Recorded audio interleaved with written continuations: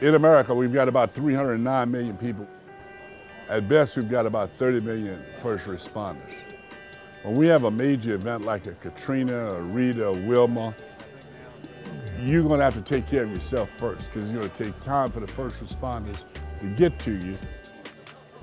Being able to have a standby generator that automatically comes on, being able to take care of your family in a comfortable way, to number one, survive, and number two, to save your property.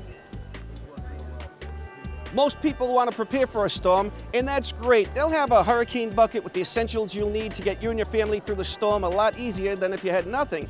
But what you really need to make sure that you and your family are safe during any emergency is a standby generator. This generator is a 20 kW, that's a 20,000 watt generator, and that'll power a large house. But if you want to save a little money and go to a smaller size generator, you can definitely do that. In that case, you just use selected circuits and then you power the essentials for your home. It's very important to plan for disasters. Planning will save you money. For every dollar you spend on preparedness and planning, you'll save at least $12 on response. When you lose power, it's set back the way we live 80 years. Being prepared is not an option. The reason a lot of people don't prepare is they don't think it could happen to them.